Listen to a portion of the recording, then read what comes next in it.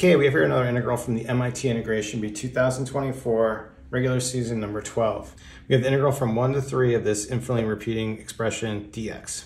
Okay, so you may notice this is really similar to a problem I did in the qualifying round for MIT 2024. The only real difference is that they have the reciprocal everywhere. I think they had everything flipped with x in the numerator. And it turns out that just the small difference makes it a little bit of a harder problem. So to get started with this, I want to use the same method I did last time. With the infinite repeating expression, we usually want to do this is we want to do something to kind of simplify this or turn this into something we can work with. And what I like to do is just call the whole thing y. And what we can notice within y, we get the same thing repeating, like this right here. Well, this is going to be the same thing as what we have here, but this is also the same thing as just the whole y. So what we can do with this is create a new equation where we're going to want to solve for y to transform this. So I can write the numerator will just become 1 plus y, and the denominator will become x plus y. And I can just kind of cross multiply it. We can kind of create a 1 there to do this. So let's come over here. So I can multiply this out. We'll have, on the left side, I'll have y times x plus y squared. And then over here on the right, we'll have 1 plus y. Let's get everything on one side and let's try to set this up like a quadratic. So I'm going to rearrange the order here. I'll bring the y squared in front, plus xy, and then we'll have this minus y here. Bringing this over minus 1, we'll have this all equal to 0. But again, I want to set this up like a quadratic. So in here, what I can do is factor out a y, and I can write this as x minus 1 times y minus 1 equal to 0. And now in order to solve for y, what I can do is use the quadratic formula where like this is going to be our b value right here, this is going to be our c, and our a coefficient over here will just be 1.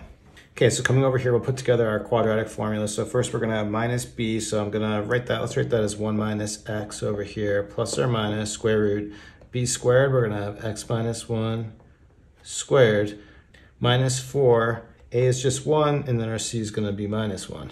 And then this is all over 2a, which is just going to be 2. Now minus times minus here is going to give me a plus. And then what I want to do here is I want to deal with this plus or minus. We want just one value for this. We're not going to really want that plus or minus right there. Now just coming back to our expression. First of all, notice our bounds are between 1 and 3. So our x value is always going to be positive. And so if x is always positive and we're just adding ones, there's no way that we can ever get a negative number here. So our y value needs to be greater than or equal to 0. But then coming back over here, we're subtracting x, which is a positive number, and it's always greater than or equal to 1. What's in the radical? This is always going to be greater than 0. So basically, if we have a negative there, the whole thing's going to be negative, and that's not possible. So what I'm going to do is just change this to a plus. But now that we found our y value, we can just take this and we can plug it back into the integral. And what we can do is try to integrate this thing, which should be easier to deal with. Okay, so now with the rewrite, I took the y that we found on the other board and I've actually split this up into 2 integrals. Now clearly the first one's real easy, right? That's just going to be power rule. This one we can actually do a trig substitution on it. What I can do is, let's just do the substitution.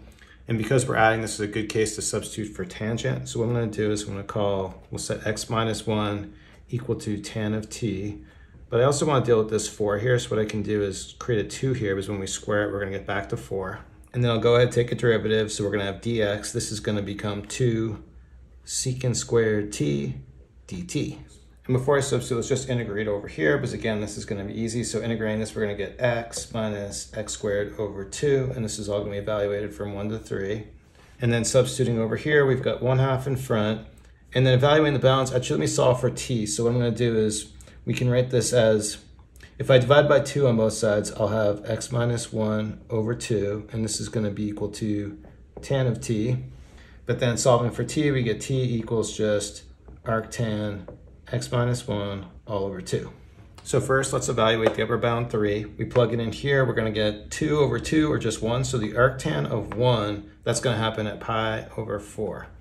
And then we plug a 1 in here. Well, now we get 0 in the numerator, so we're looking for arctan of 0. That's just going to be 0. And then coming over here, when we square 2 tan t, this is going to become 4 tan squared t plus 4. And for the dx value, it's just going to be this, but I didn't plan my space very well. Okay, I cleaned everything up, and we brought our dx value in right here. Now we just need to clean this up a little bit. So first, let's just cancel 2 with the 1/2 here. Then this, I can actually factor this. I can factor out a 4. And then this becomes 4 tan squared t plus 1. But we have the trig identity for this, tan squared t plus 1. I can write this as secant squared t. So bringing everything together, let's put our bounds back. Now, first of all, we have 4 inside the square root. So I take a square root of 4, and we have a 2 that I can bring out front. Again, this is going to be the square root of secant squared t. So this is going to actually be absolute value secant t times secant squared t dt. But just notice with our bounds, we're in the first quadrant, so secant's always going to be positive. I can remove the absolute value. So then just multiplying this together, secant times secant squared, I can write this as secant cubed of t. And while we're at it, let's bring this one along too. So I'm just going to evaluate. We'll bring in, first we'll evaluate here at 3. So we'll have 3 minus 3 squared. This is going to be 9 over 2.